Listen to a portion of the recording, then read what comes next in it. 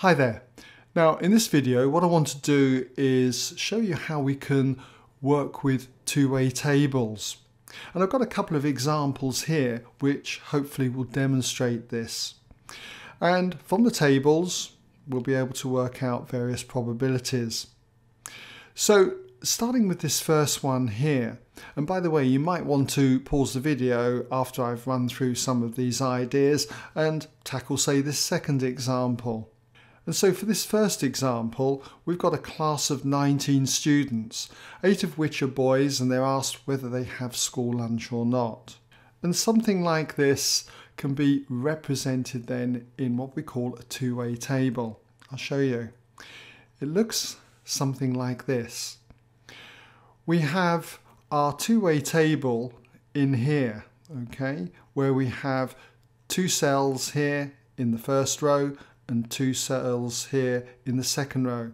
And we've got labels on the outside where we've got clearly boys and girls, 2 options here, and we have the fact that a student can take either school lunch or no school lunch. And these cells around the outside give us totals. This cell here will tell us the total of the number of boys in the survey or sample that we're taking. Similarly, this cell here gives us the total for all the girls. This cell here will give us the total for all school lunches, and this cell here will be the total for no school lunches. And this cell will be the total for everything. And in this case, we've got a class of 19 students, so we put, say, 19 in there. Now, we're told of these 19 students, 8 are boys. So we can clearly put an 8 in this cell here for the total of all the boys. And so obviously that leaves us with a total of 11 girls. Now, when the students are asked whether they have school lunch or not, we're told that 4 girls take a school lunch. So we can put in here for the girls taking a school lunch, there must be 4. And we've got 5 boys do not take a school lunch. So the 5 boys that do not take a school lunch must go there. And it's very easy now just to fill in the remaining cells.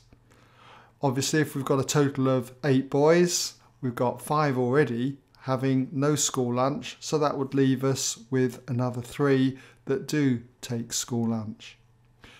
For the girls, we've got a total of 11 girls, 4 take school lunch, so 4 from 11 leaves us with 7, so 7 girls must not take a school lunch. And for the totals here, for how many take a school lunch, it will be just simply 3 add 4, which is 7, and for no school lunch, it will be 5 add 7, which will be 12. And we should find that 7 plus 12 gives us that 19 again, just as a valuable check. Okay, so that's a simple two-way table. And from this, we should be able to answer the following questions, where we're told that a student is chosen at random, and we've got to calculate the following probabilities. And the first one is that a boy takes a school lunch. So for a boy to take a school lunch, then we're looking at the number of boys who take a school lunch, which is clearly 3 boys out of a total of 19. So the answer to that is going to be 3/19.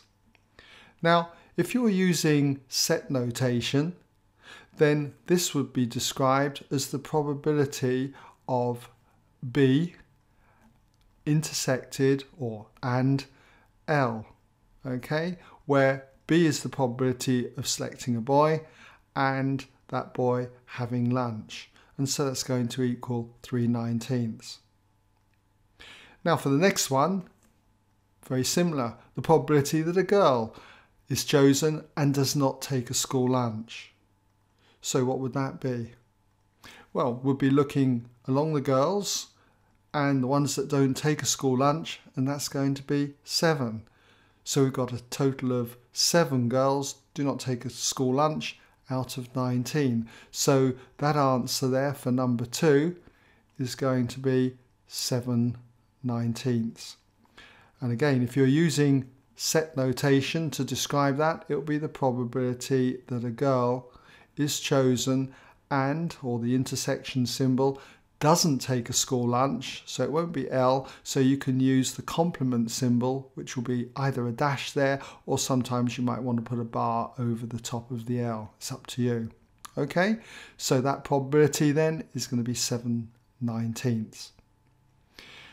Now, with question 3, it varies a little from what we've got here in 1 and 2. This time, we're given that a boy is chosen. So what's the probability he takes a lunch?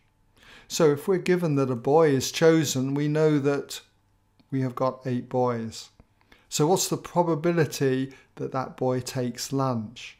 So it's going to be that 3 out of 8 boys that are chosen. So that answer would be 3 out of 8 for number 3. And if you are using set notation for this, you might not have covered this at this stage, but we would write this as the probability of lunch being taken given, and we use this symbol for given, that a boy was already chosen. And so that would be equal to 3/8. And in question 4, it's very similar. With this one, we're given that a girl is chosen. What's the probability then that she does not take a lunch? So if a girl is chosen, that's out of 11 girls, what's the probability that she does not take lunch? So that's going to be 7. 7 out of 11. So that answer then is 7 out of 11.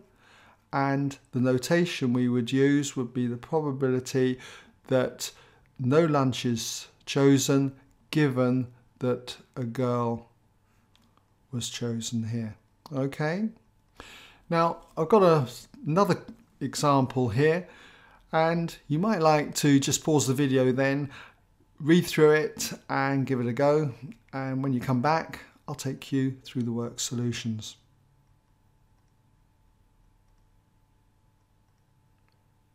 Okay, welcome back then if you had a go. So for this one, I'd draw up a table, say something like this. I've got here that we've got the male or female. Obviously you could have men, women there. And I've labelled it disease and no disease. But you might label it no cure and a cure. So that's up to you. But we'll insert our numbers now into this. So we're told then that in a recent trial to test the effectiveness of a drug curing a disease on a sample of 10 men and 15 women, we've got the following results were recorded. Well, let's first of all just put in the 10 men and the 15 women. So we know that we've got 10 in here and we've got 15 in here. We can't fill in any more of these cells yet until we carry on reading, and we're told that the following results were recorded. 3 women who took the drug still had the disease after taking it. So that means that we would have 3 in here. And we can fill in this one here just by doing 3 from 15, that's going to give us 12. And then we read on that the same was true with 2 men. 2 men still had the disease after taking the drug. So we'd need to put a 2 in there. And we can fill this cell in because 2 from 10 would just leave us with 8. And we can fill in the column here, 2 and 3 for the total 5. 5 people still had the disease after taking the drug.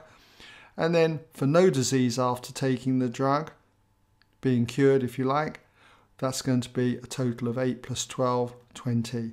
And the overall total here will be 25 when you either add up the 10 and the 15 or the 5 and the 20. So now we can go on then and work out these probabilities. So for the first one, the probability then that a male is chosen and cured by the drug.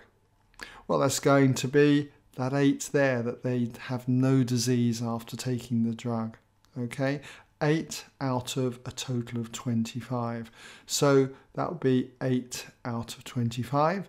And if you're using set notation to describe this, you'd use something like this. The probability that you've got a male and they are cured by the drug. So in other words, they have no disease. So if I had D for disease, then this would be no disease afterwards. And that would be equal then to 8/25.